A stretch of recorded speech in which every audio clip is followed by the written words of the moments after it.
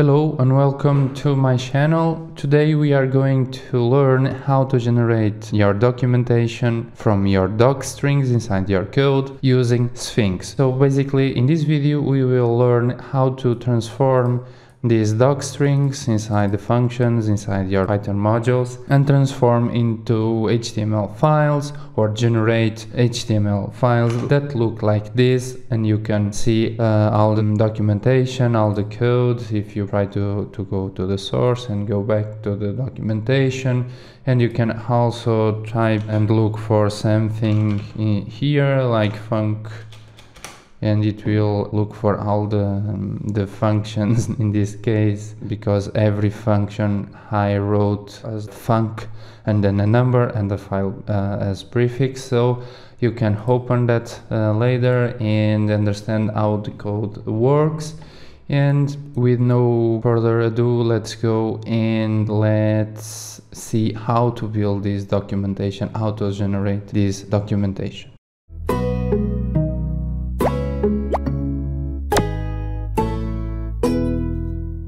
To start generating documentation using Sphinx, first, of course, you need to have Python files, Python modules, Python packages with doc strings. So, as an example here, I have the structure of a common project in Python. We have the main file here.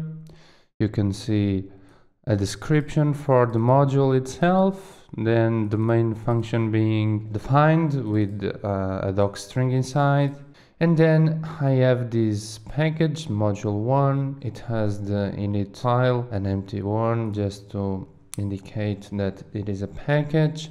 And this is important because if you don't have the init file to specify this folder is a Python package, the Sphinx will not generate documentation unless you manually generate the Rust files. So be aware of that. Basically, I have a file 1 with the same structure as the main, but with some more sample functions. We have here the main description for the module, then some example functions with some parameters and doc strings, and we will generate the documentation based on these doc strings. All the files here have the same functions. The thing that changes is the prefix. There is file 2.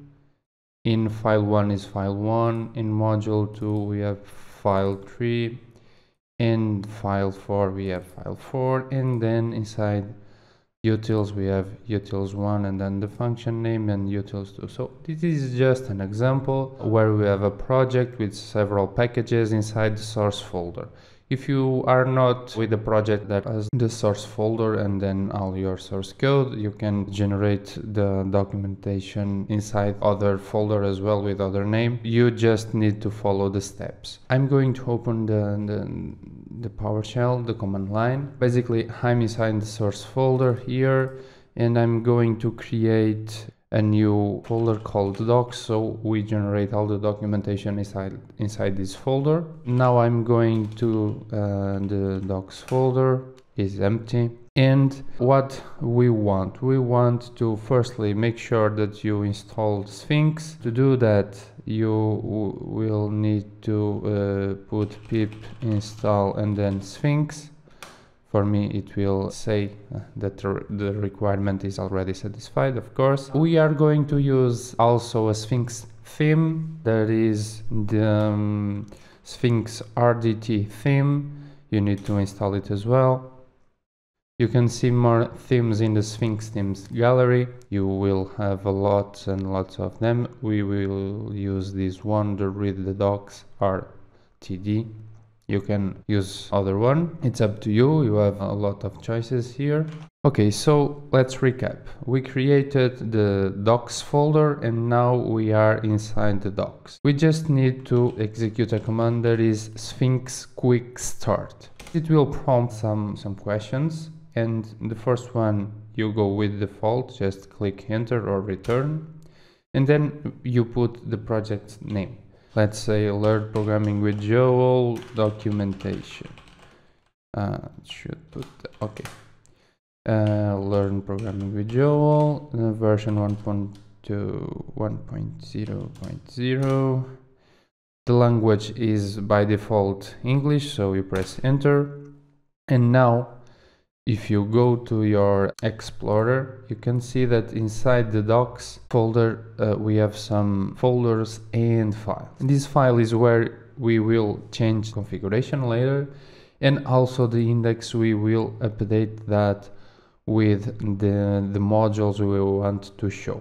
Okay, so now we have the base for everything. What we just need to get out of the docs folder, go back to the main folder of your project. In my case is source.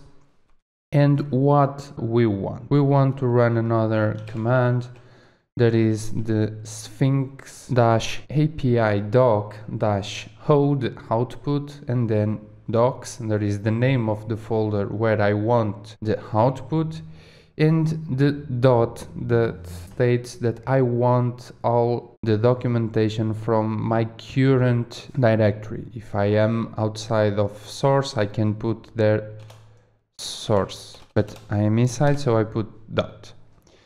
And I want to show you one thing before. There is, if I do not have the init files in my modules.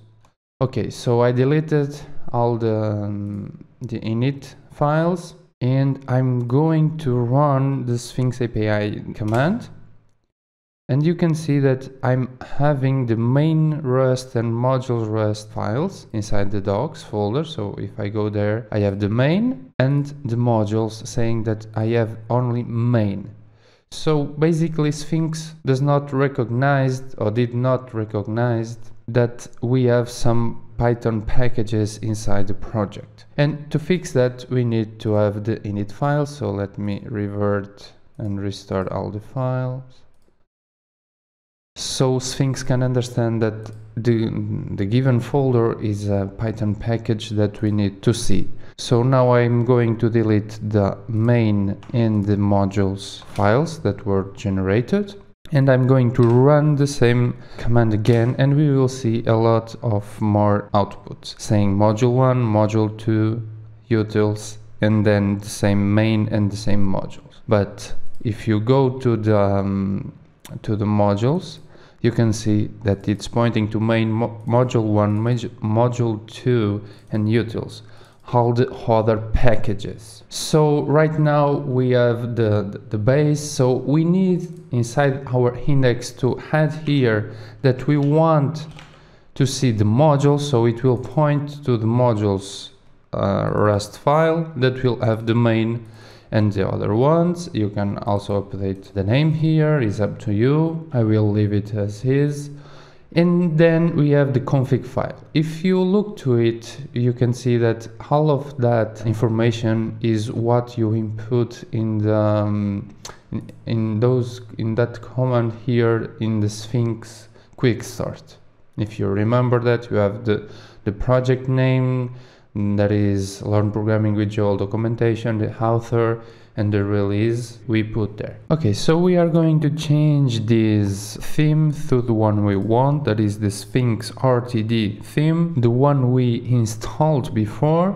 We want also to change the extensions, and we are going to use this one. You can see more about, let me close this. We can see more about that inside this link. So basically we want to use the Autodoc, the view code, and to the one.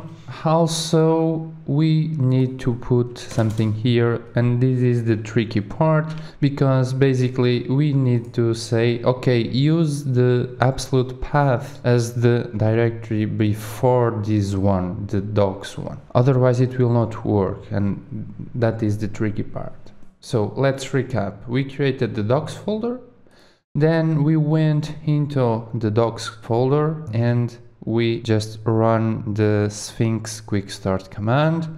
We fill all the prompts, then we went back, and inside the source folder we run the Sphinx API doc-o docs, and then the current directory here as a dot. It generated all the Rust files. Then we updated the index Rust file to include the modules file the Rust file that was generated, that will include all the other ones by linking to them. And inside the configuration, the conf.py file, we set the absolute path to the previous directory. Then we also updated the extensions to use and also updated the theme we want. Previously we installed this theme and Sphinx, of course. Now what we need to go back to the docs folder, and here we have this make batch file,